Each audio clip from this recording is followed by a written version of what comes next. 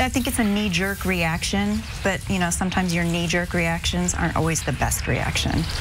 A Mooresville High School parent is upset at a policy to crack down on vaping in the school's restrooms. Yeah, during class time, the school closed all but 2 bathrooms for students. One was in the nurse's office, and the other was near the center of the building. Working for you, RTV6's Derek Thomas shows us how those changes created other problems and what Mooresville High School is now doing.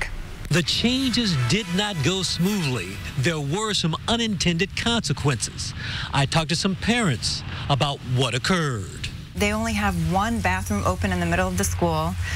They have the nurse's office open, but teachers are telling kids that they cannot go to the bathroom. That's wrong. I know there was an instance yesterday where a girl was told that she could not go to the bathroom, and she ended up bleeding through her pants. That's unacceptable. I feel sorry for that girl. It should never have happened. The reason for these changes was because of vaping in those restrooms. In an email to parents, the school district highlighted the negative impact of vaping. Craig Haggard has 2 children who attend the school, sophomore Elena and freshman Aiden. He appreciates the hazards of vaping but rejects the method of combating it inside of school. They can't control some kids vaping and or some of the other issues there at school, and so there's a lot of knee-jerk reaction that just punishes everybody. And not only do I think that's not a good idea for the kids, I think it's a bad lesson for the kids to punish an entire group of folks for a few bad apples.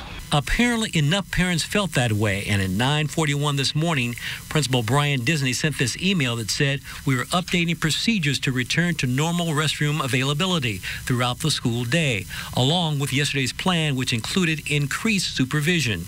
And the district re-emphasized the punishment for vaping, a 1-day suspension for the first offense, 3-day suspension for the second offense, and a probationary agreement. And for the third offense, students will be placed in an alternative school. Don't vape unless you want your good standing in school to go up in smoke. Derek Thomas, RTV6.